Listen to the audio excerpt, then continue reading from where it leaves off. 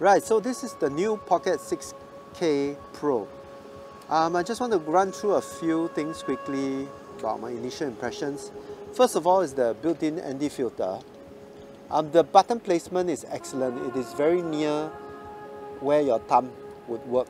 So just with a flick of a button, you can see how many stops of ND there is. So it's 2, 4, 6, and if you press again, it goes back to clear.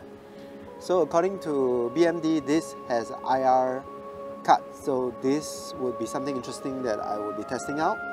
Then the next thing is that the option of having an additional EVF at the top, and that's really good. That costs over 700 Singapore dollars, and it's not very cheap, but still it is a great option for people who need them. So the next big feature is this articulating screen. And this is a major gripe of the last two pocket cameras, and I'm really glad to say that this is very well done. It is very solid. It goes about 45 degrees down, and upwards it can go all the way 90 degrees up. So if you're doing a low mode on a gimbal or a slider shot, this is really handy.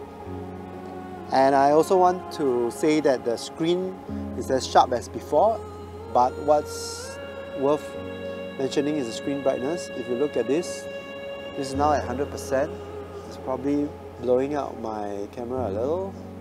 Now I'll take it down to 50%. And it is so nice. The next notable feature is the implementation of B-RAW for 4K. Previously, you were kind of forced to record in 6K if you wanted B-RAW, but now you can have it in two flavors of 6K, 5.7K, 4K DCI only, 3.7K anamorphic, and 2.8K.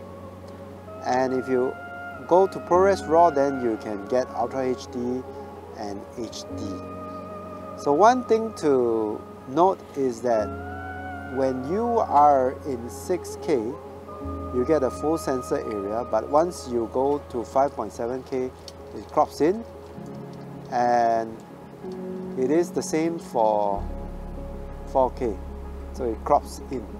I don't know what's the crop factor right now, but all I know is that it is cropping quite a lot.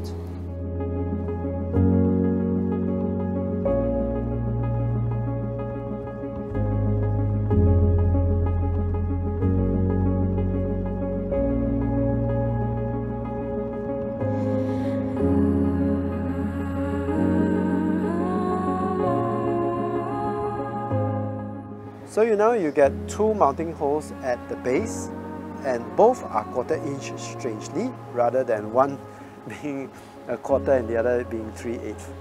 So we come to the last notable new feature, and basically this is the two new mini XR jacks.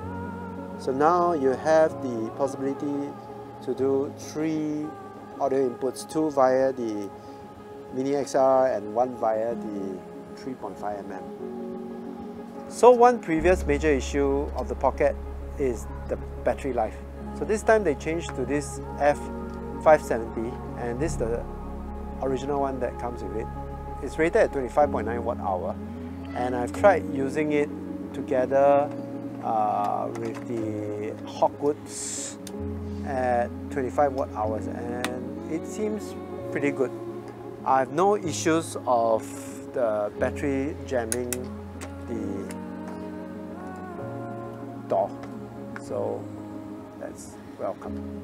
Thank you for watching, and that's all for today's quick run through of the new Pocket 6K Pro.